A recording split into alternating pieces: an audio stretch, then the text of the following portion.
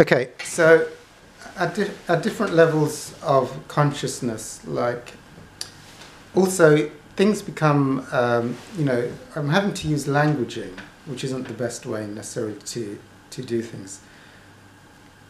There's the idea within the ego of causality.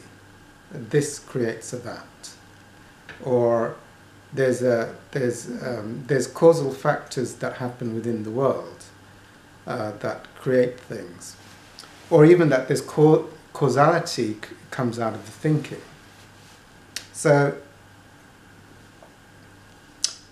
let's put it this way, you could say without being dualistic, when there's a lot of identification with thoughts, one could say that one is there is the experiencing of the ego, and that experiencing of ego is related to the field of consciousness. So when there's a lot of thought identification, like in my story, there was a lot of food addiction, there was a lot of unmanageability, there was a lot of self-destructive behavior. There was the great experiencing at that time of self as being an individual, making choices in the world, and making a lot of bad choices and a lot of seemingly addictive fun choices as well.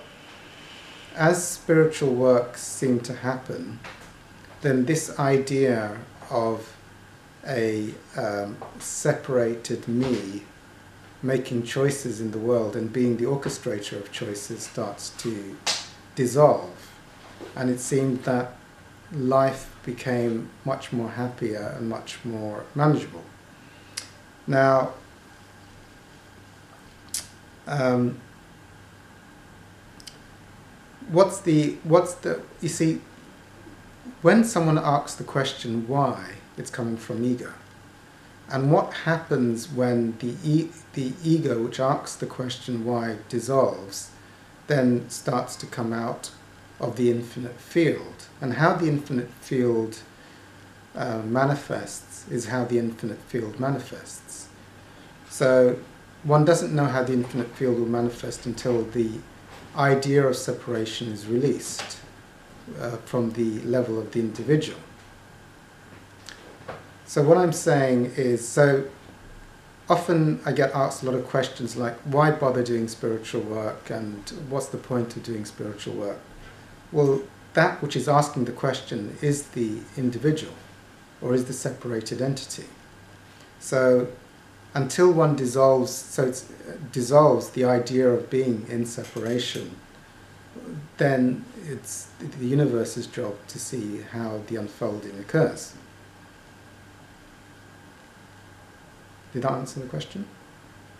Yeah, yeah, I think so. So it's like, if I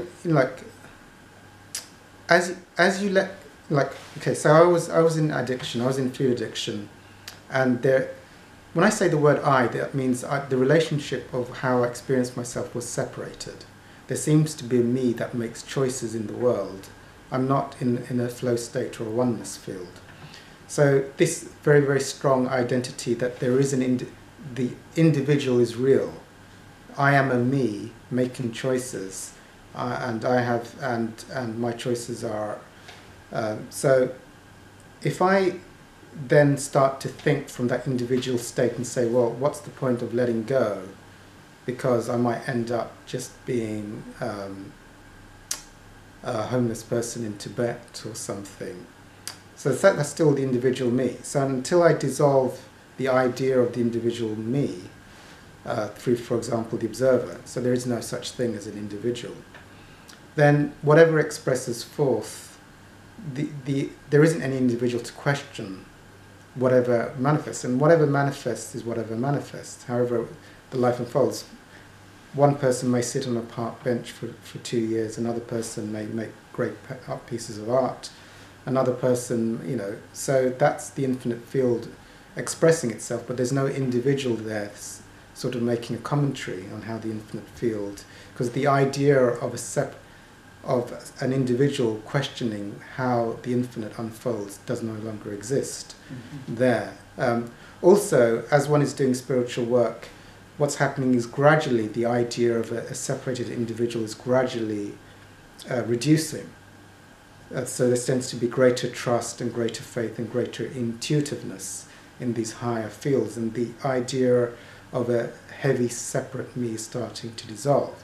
So as that dissolving process comes, it might seem like the individual is deciding to write a book or do things, but now it's a mix of the infinite field and this illusory idea of a separated person making the decision to do those actions as well.